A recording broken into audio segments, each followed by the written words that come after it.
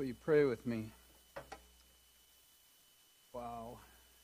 Lord Jesus, thank you for humbling yourself on our behalf. You did something that no one else could have done. You are truly a unique and divine King. As we look into the humble beginnings of your life, Lord, let us remember how you alone are positioned to be the Savior of mankind. Thank you for rescuing us from the penalty of sin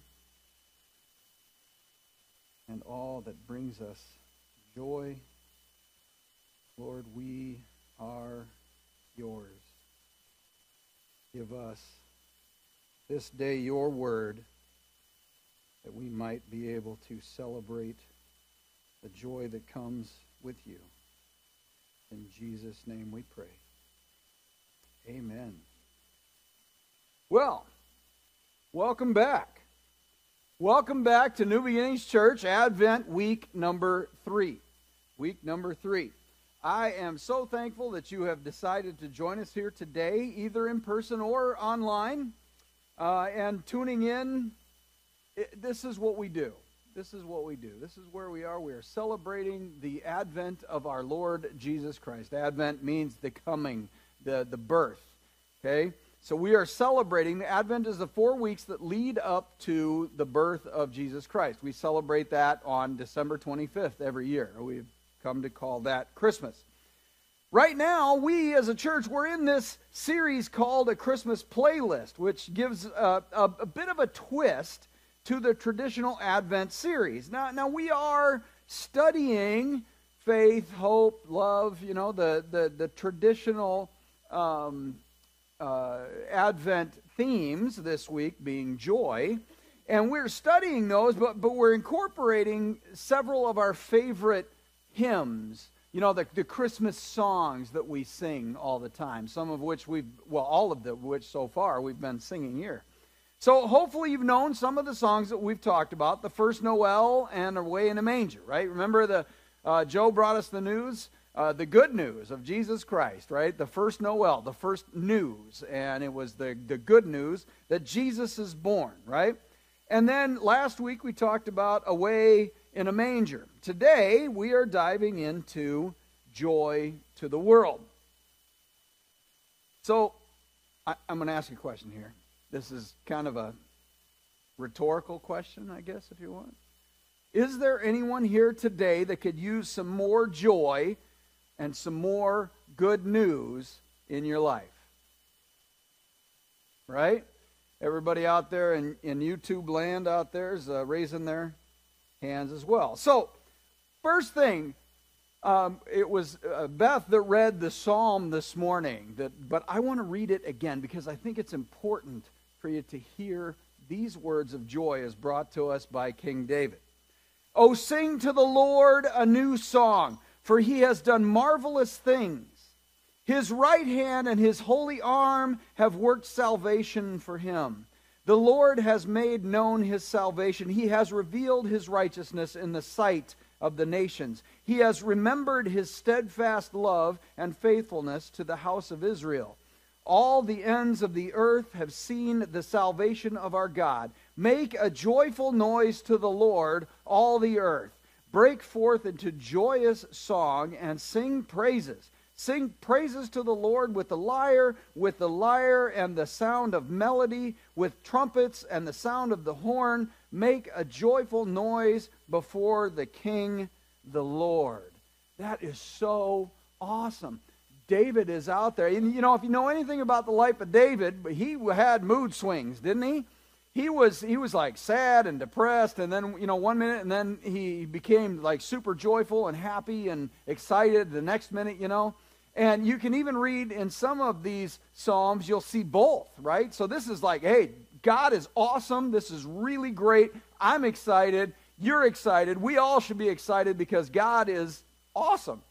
But other times he's like really down in the dumps, But what he does is he turns those psalms of lament into praise. He gives it all to God. And if he doesn't do so within the psalm itself, he does so within it's called the Psalter, the group of psalms together. And so he does this on a regular basis. And he turns this weeping, this sadness into joy. And why does he do that? How does he do that, right? No matter what is going on in his life, he can turn that toward God, right? And what he does is he just says, hey, God, I need you. I need you in my life. I know you're there. I know that you're with me. And so what I want to do is I want to turn this all over to you. And that's what he does. He turns it all over to God. And in this wonderful psalm of praise, we get a case of resounding joy by King David, don't we? Oh, it's just beautiful. So this morning, we sang the song, Joy to the World, and we celebrate the fact that, as the song says, the Lord is come. The Lord is come. In other words, the Lord Jesus came to the earth. The Son of God came to the earth in the form of a child, in the form of a baby, being born like a normal, average, everyday, in biblical times, birth, right? And so what happened is God took on the form of humans, and he actually became human in a way that he had to depend on other humans. Think about how, especially if you've been a parent or been around a small child, right? If you've ever been around one of those little babies, the cute ones, right? You ever been around one of those, you know that they can't do it on their own, can they? Right? And Jesus was that. Jesus was a baby, right? He was born into the world as a baby. And so he had to nurse. He had to get changed. He had to be everything that you do with a baby, probably even a little, you shouldn't be doing that, Jesus. Right? Could you imagine the family life of Jesus, right? Could you imagine being Jesus' brother? I mean, I've often thought about this, Why can't you be more like your brother? He's God, Mom. Can you imagine trying to live up to that, right? Yeah. I don't know. It'd just be kind of weird being Jesus' brother, and having to live up to that, And I remember after I graduated high school, my sister came into high school. So we weren't in high school together. I just left a legacy for her, right? Legacy, right? So I left this legacy for her that every teacher started the day with like, "Oh, Goodson, are you Randy's brother?" And her response became, "Yes, but I'm nothing like him." So James, they were probably the same way, Jesus' brothers. Yes, but I'm nothing like him.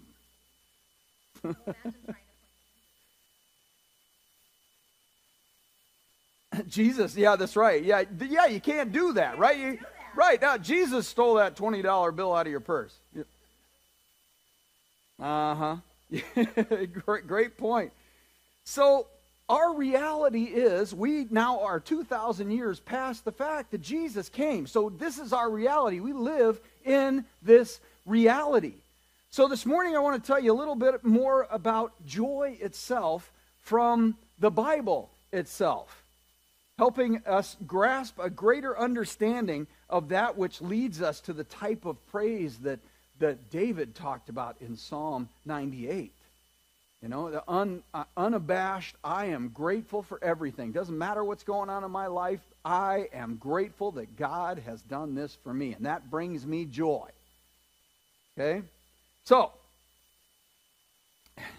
have you ever experienced something so joy-filled that it changes your life forever? I know parents see that in the birth of their children, right? For that one tiny moment, it's like, This is awesome. And there's nothing that can compare to this. This is so cool. Right? I remember, this is going to embarrass one of my kids, but they know I'm a pastor and I talk about them all the time. One of my children. So I missed my between the military and in the military, I missed the first two of my children being born, right? And I then caught the third, right? And so by the third child, you'd think that I'd be like used to it, but by my third child, we were in the hospital, and she gave birth, and they let me cut the umbilical cord, right? And when I cut the umbilical cord, I don't know if you've ever done something like that. It's a little weird, right? You cut it, and there's blood in there, right? And the blood squirted on my shirt, right? And it went like that. And so I actually then left that shirt on all day long, and probably even into the next day. And I remember standing in the elevator and telling some stranger, "That's my baby's blood right there." Probably that probably wasn't a great idea, but we're in the hospital,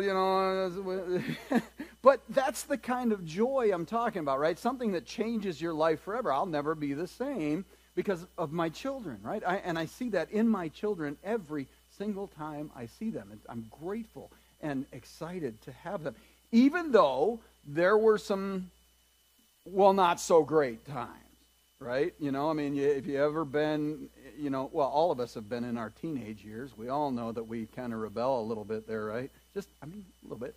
And then, I still love my children, all of them. I love them very much. They changed my life, right? That brings me a joy that you just can't explain. And I'm so excited and happy and joy-filled when I think about those moments, right?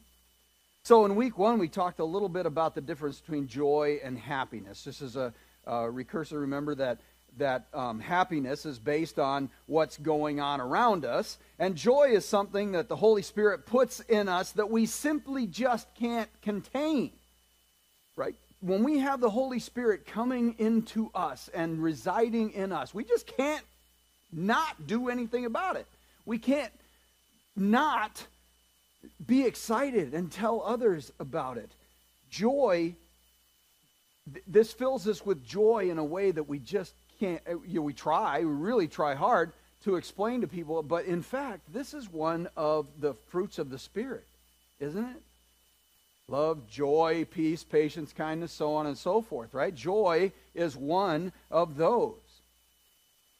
It's something that's meant to be present and even guide us through not only exciting times, but also difficult situations that we face in life. When life is smacking you upside the head, it's the joy of the Holy Spirit that keeps you afloat and keeps you going. So I want to talk about 3 things during this sermon that biblical joy gives us, okay? So, like last week we talked about 3 things peace does. Well, this is 3 things about joy. So the first thing, Psalm 98 reminds us that joy helps us to remember. Verse 3, He has remembered His steadfast love and faithfulness to the house of Israel. All the ends of the earth have seen the salvation of our God.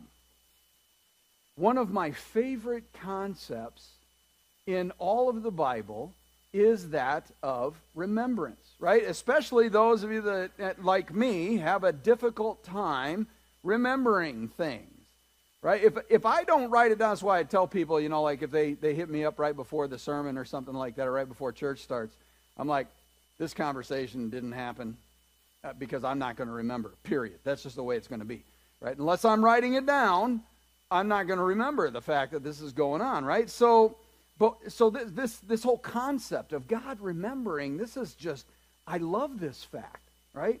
Some of us, we can't do that very well. We can't remember some of those things, while others, not so much. Regardless, we serve a God who constantly remembers his promises. And this is beautiful for us because God remembers what he said. But how we forget his goodness, how we forget his faithfulness in our lives, don't we? So often. Now, this isn't new, this isn't something that we just started doing, a couple of months ago or a couple of years ago or just, in first world countries or anything like that. Let me take you back to Exodus chapter 15, right? Genesis, Exodus, right? So way back. We're going back quite a ways, okay? Genesis chapter 15, the people of Israel had just been delivered from captivity in Egypt through the miraculous parting of the Red Sea. Remember that? Everybody see, they remember the parting of the Red Sea, right? So this is how they got out of Egypt.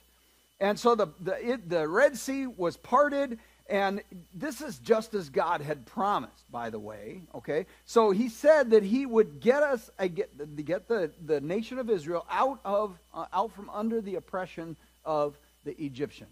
And he did this by going through the Red Sea, right? So these people had just gone through the Red Sea. They had gotten over the fact that that they were in Egypt and they were under the oppression of the Egyptians. They were slaves. They were bound. It was not pretty, right? So they get to the other side and they hang out there. And they sing a song when they get to the other side. I'm not going to read you the whole song, but it's very similar to Psalm 98, right? And they sing this song of deliverance, like, "Yea, God, you made us free. You made us not be slaves anymore." Woohoo! Okay, so they did that. But not long after, they begin to complain. Numbers chapter 11. And Numbers chapter, Genesis, Exodus, Leviticus, Numbers, okay, so this is just a part of the history. And the people complained, Numbers chapter 11, and the people complained in the beginning of the Lord about their misfortunes. And when the Lord, the beginning of they're over the beginning of this 40 years that started, right? So they began to complain to the Lord about their misfortunes. And when the Lord heard it, his anger was kindled, lit up, right? How do you get a fire started? You throw some kindling on it? This is the Lord being on fire. He's upset. And the fire of the Lord burned among them and consumed some outlying parts of the camp. Then the people cried out to Moses, and Moses prayed to the Lord, and the fire died down. Great. We're back on good terms again. So the name of the place was called Taberah, because the fire of the Lord burned among them. Verse 4. That was verse 3. Verse 4. Now the rabble that was among them had a strong craving, and the people of Israel also wept again and said, "Oh, that we had meat to eat. We remember the fish we ate in Egypt that cost nothing, the cucumbers, the melons, the leeks, the onions, and the garlic." Man, that sounds like an awesome recipe, doesn't it? Yum. I mean, if you like fish, right? Substitute that with, maybe steak, right? They do the fish. So that's okay, right? So this is their cycle, right? This literally happened like overnight. Yay, God. Oh, man. Yay, God. Oh, man. Numbers 21. And the people spoke against God and against Moses. "Why have you brought us up out of Egypt to die in the wilderness? For there is no food and no water, and we loathe this worthless food." What was this worthless food? Manna. God supplied nutrition for them. We're going to die. Here, have this. This will sustain you. This will be all you need. Okay? Now, how many of you have eaten cream of wheat every day, every meal, for 40 years? This is what I picture it like, cream of wheat, right? I don't know if that's what it was or anything. Cream of wheat are those communion wafers back there.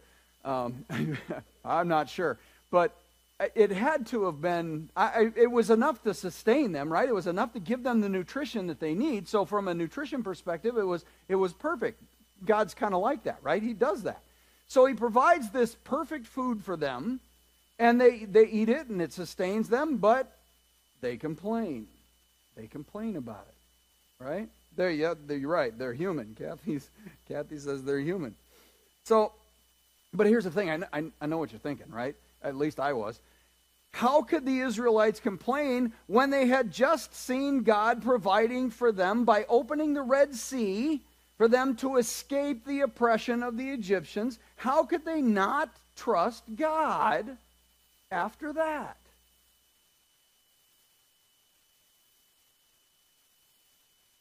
You know, it's easy for us to think that, isn't it? You know, we're 6,000 years or so separated from that point in time. It's so easy for us to say, I wouldn't have done that in that situation. I would have praised God in that situation.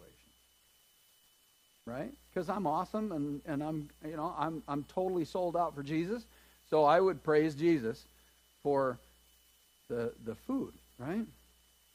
But if we were in that situation some 6,000 years ago, good chance that we would have reacted the same way, right? Cream of wheat, unflavored, no brown sugar, no butter, no milk, and that's it. And you're eating plain cream of wheat, or plain quinoa.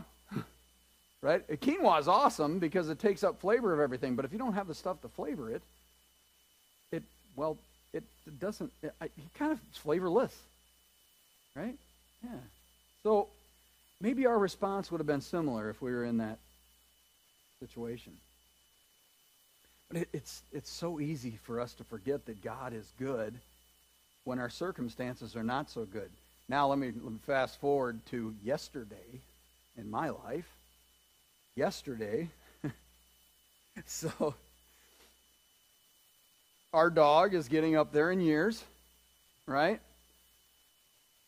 Chooses to go to the bathroom anywhere but outside, right? So we're constantly doing things to clean up after him and things like this, right? So, I mean, he's fine other than that. And so the other day, he jumps up on the bed and relieved himself.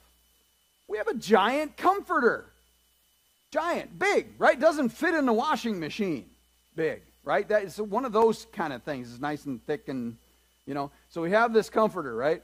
And we can't put it in the washing machine. So what are we going to do? Laundromat. I haven't been to the laundromat in 30 years, right? So, I mean, it's been a long time since I've been to the laundromat. And so we went to the laundromat. By the way, it costs $6 to do a load, one load, right? We put our, yeah, you're right. Yeah, one blanket in this case, right? So we put that in the $6. That was just the washing machine, right? And then we had to take it out and move it over to the dryer. And of course, this is like at 7 o'clock on a Saturday morning because we couldn't sleep for some reason past like 3:30 or 4 o'clock. So we're like, all right, we might as well go to the laundromat. So we did. We went to the laundromat. We did our thing. We got the comforter done. And it doesn't dry evenly either. You have to pull it out and do this funky dance thing and put it back in. And you have to do that like 5 different times, right? In order to get, maybe 7 times. I don't remember how many times I actually did it. But that was another like $5 worth of drying to get that done, right? And so we're like, all right, it's just damp now. We're just going to take it home and lay it on the bed. It'll be fine, right? So we did that. We went to the laundromat. Then we went back home. We put that there. We grabbed some stuff. We came here. And we spent 3 hours, I think. We were here yesterday doing this, setting this stuff up. And I was arguing with the computer a lot. By the way, our Facebook link, our live, is broken right now because of something that happened last week. And so I spent all this time trying to get that to work. And then finally we're like, you know what? And we're like, nuts. Let's go to Walmart. So we left. We went to Walmart. Y'all know it's no secret how much I like Walmart, right? So we got to Walmart, and we got the things that we needed.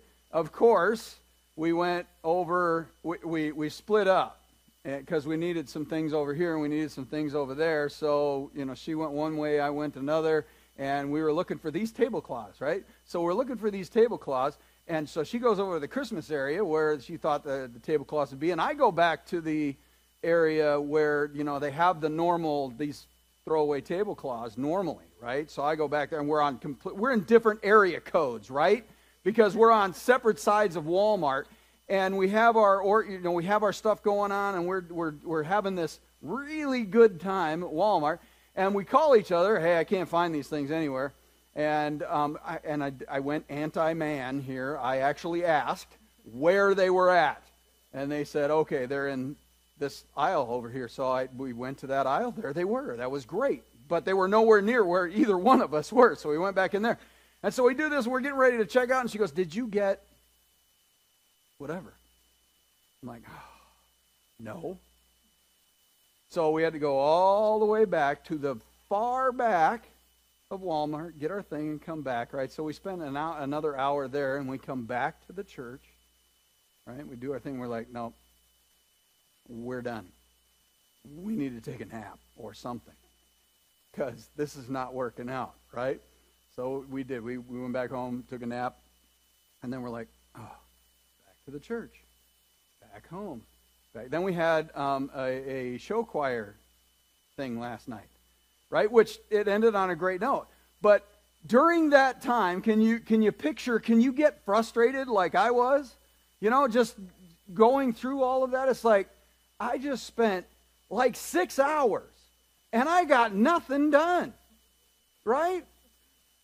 And I'm frustrated and I'm angry, and we're both just like and hungry. And we're both just like, back and forth like husband and wife do, right? We have a great relationship, but every once in a while, we like to have words. So we finally get done with the day. We get home after 8 o'clock last night, and we swung by Casey's to grab something to eat, right? I mean, that's just how crazy things were yesterday, right?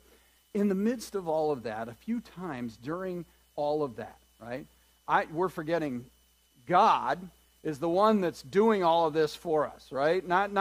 He's not throwing all these things in our way. I mean, maybe he is, but God is the one that we're trying to worship. God is the one we're trying to do things for. God is the one that we are like setting up the church for and all this other stuff, and we're forgetting all of that.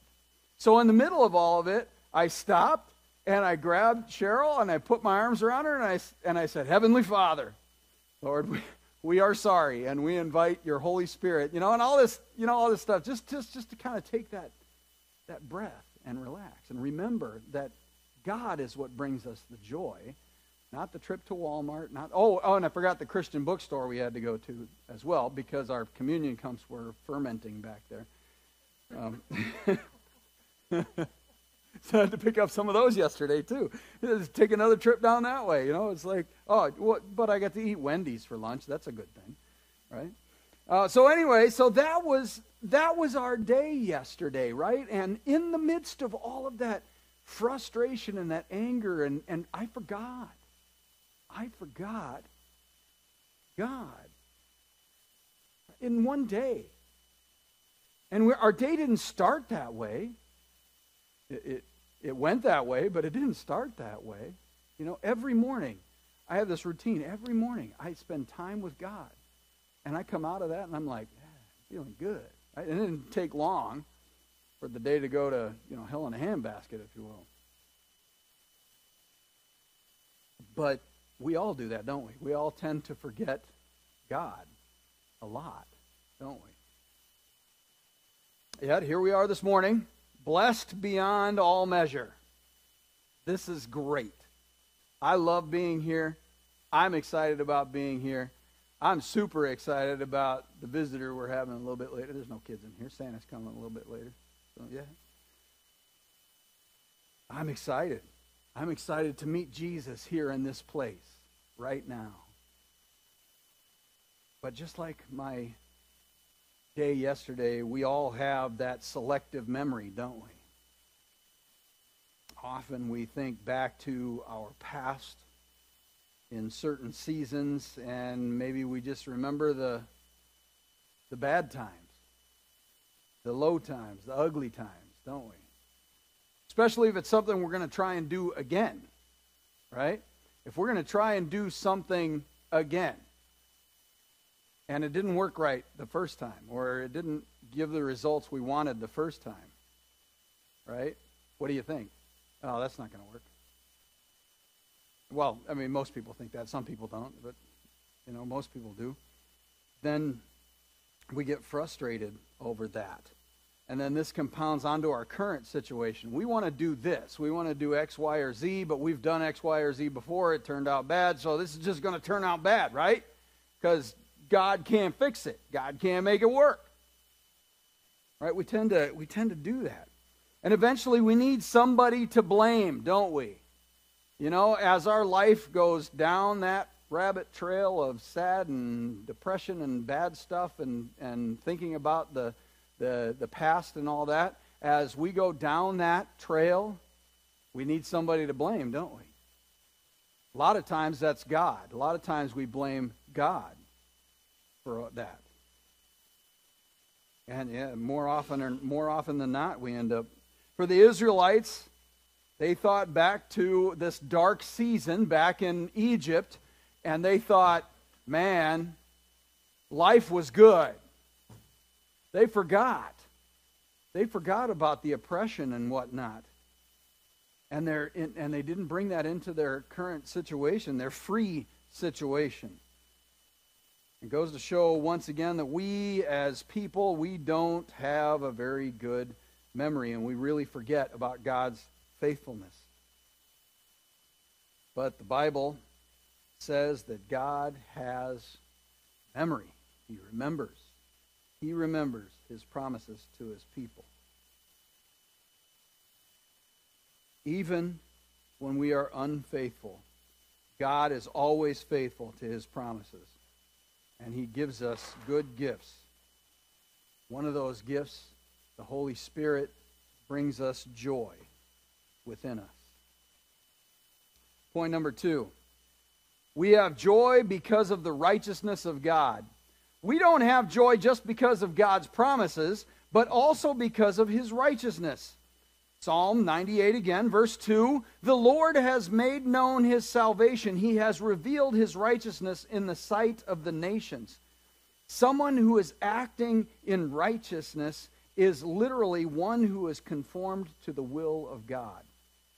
If God is righteous himself, he serves as a model for us, teaching us what righteousness looks like and what it sounds like and what it feels like and what it talks like. Most clearly, he did this through the person and ministry of Jesus Christ. Romans chapter 1. For in it the righteousness of God is revealed from faith for faith, as it is written, the righteous shall live by faith. This helps us to see that by placing our faith in Jesus Christ, we are made righteous. This is not an act that we ourselves do. This is not something that there is no works righteousness, right? It's nowhere in the Bible. We don't earn our way into heaven. We don't earn our way into righteousness. But rather, this is the work of God in and through us. Because of this, we are seen as righteous in God's sight. But maybe today, you look at the person of Jesus, as we read about in the gospel accounts, and you say to yourself, man, this is someone who is perfect. I'm not perfect. Neither was Job. Remember Job? Right? You want to test your faith and how strong you are. Read the book of Job. There was a man in the land of Uz whose name was Job, and that man was blameless and upright, one who feared God and turned away from evil. God himself tells us that Job was a man who lived a blameless life. In verse 8 he says, and the Lord said to Satan, the Lord was talking with Satan, right? He says to Satan, have you considered my servant Job, that there is none like him on earth, a blameless and upright man who fears God and turns away from evil? This is the kind of man that I desire to be. I want to be that guy. I want to be the guy that turns away from evil. But as we said earlier, it's easy to have joy when things are going well in life, isn't it? But what about when the situation takes a turn for the worse? This is exactly what happens in the story of Job, as Satan takes most of the possessions and his family away from him and leaves him only with his wife. Let's see how he responds. Job chapter 2 and verse 10. But he said to her, his wife was very supportive and said, look, Job, you just need to kill yourself because you suck. Okay, I mean, in a nutshell, that's what he said, right? In today's language. So he says to her, his response to her wasn't, anything bad or anything. He says to her, you speak as one of the foolish women would speak. Shall we receive good from God, and shall we not receive evil? In all this, Job did not sin with his lips. This is the response from someone who truly seeks to continue living a righteous and blameless life. But it certainly isn't an easy way to live, is it? Like my day yesterday, life is frustrating sometimes. But throughout the day, I took time to pray to God to intervene and bring joy. And at the end of the day, we each laid our heads on the pillows filled with joy at what God is doing in our lives. God can handle our frustrations and pain.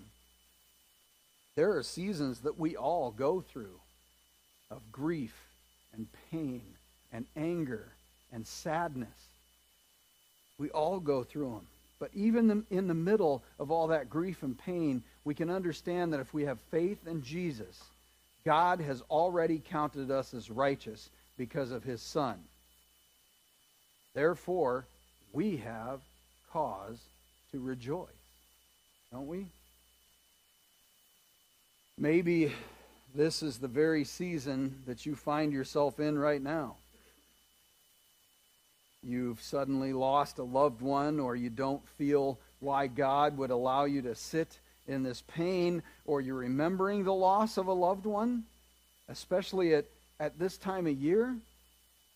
Or maybe it's a job, a career that you thought maybe would take you all the way to retirement, and something happened, and that narrative has changed, and you're in pain because of it. Or maybe you're in the midst of a painful separation. But right there in the middle of your pain, hear me say this, if you know Jesus, you know righteousness. If you know Jesus, you know hope. If you know Jesus, you know comfort. If you know Jesus, you know peace. And therefore, if you know Jesus, you know the source of all true joy. Remember him and his righteousness in your life. Jesus has rescued you from sin and death.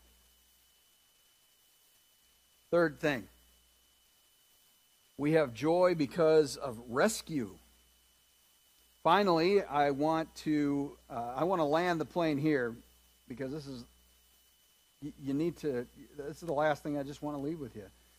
I would love to share with you about why we should have joy. According to Psalm 98 and other books in the Bible, we have joy because of God's rescue plan for us. When Jesus Christ came to the earth in the form of a child born in a manger, as we talked about last week, God brought his plan of rescue for humanity even closer than before. So back to Psalm 98, verse 2.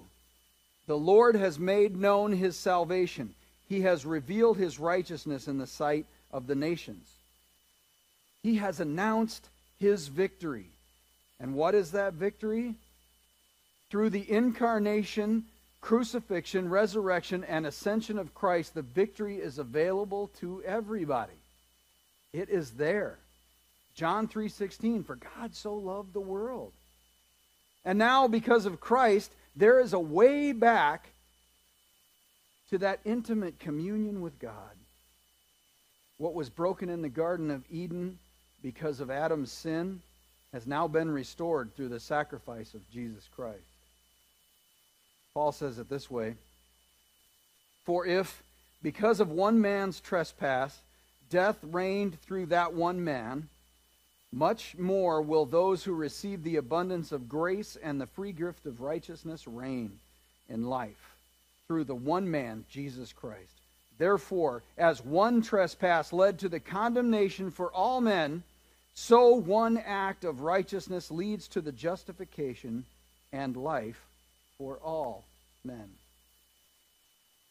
This is the promise of all promises. Christ has reversed the curse of sin. He has given us a better identity to be a part of that righteousness. And as the song says, the glories of his righteousness and wonders of his love should lead us to a place of rejoicing. As Christmas approaches, we can know that our King has come and rescued us from the trap of sin. Well, we've covered a lot of ground today. From the Exodus out of Egypt to the Psalms to Paul and the book of Romans. Through it all, there's one truth that remains the same. The righteous, faithful love of God and his people. It's because of this truth that we rejoice today. It's because of him that we can audaciously sing joy to the world, the King is come. It's important to remember that God's love is powerful enough for the entire world and specific enough for you and your life. He knows your every need, your silent prayers, your struggles, your hopes, your dreams. He is good. And today, I want to invite you into a relationship with him.